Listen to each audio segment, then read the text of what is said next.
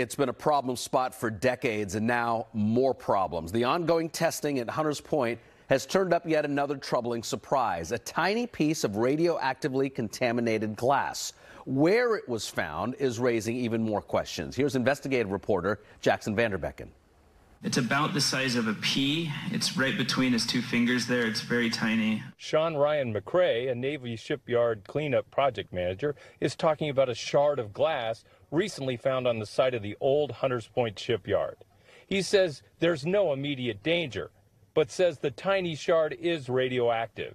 The immediate readings from the devices show that there was a very low dose of radiation from the object that is low and does not pose a risk.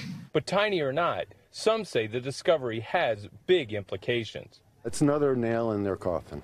Steve Castleman is an attorney with the UC Berkeley Environmental Law Clinic. Today, the clinic notified the Navy that it intended to sue over anomalies in the ongoing test program at the old shipyard. This notice is a shot across the bow of the Navy and the EPA to let them know that we're not going to let them get away with doing a slipshod, shoddy, and unlawful cleanup here at the Hunters Point shipyard. Castleman notes that back in 2015, the Navy assured the community that no radiological contamination remains on the Parcel B site. And that's where the tainted glass was recently found. It turns out Parcel B had been previously certified cleaned by Tetra Tech, and in the years since then, that firm has been dogged by whistleblower allegations of falsification and fraud.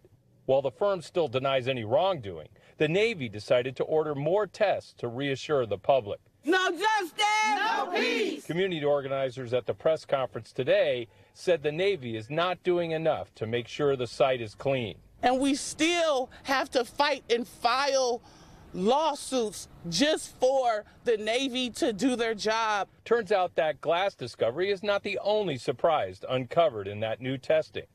Back in 2021, tests showed elevated levels of cancer-causing strontium-90 on another nearby part of the shipyard, known as Parcel G.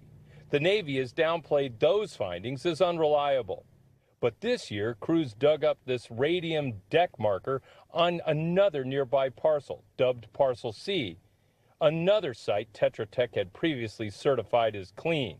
We want them to retest 100%. Castleman says any one of the three recent findings should be enough to make the Navy honor its commitment to retest the entire site before work begins on the planned massive residential and commercial development there. They agreed that if they found any contamination, they would retest 100% of it.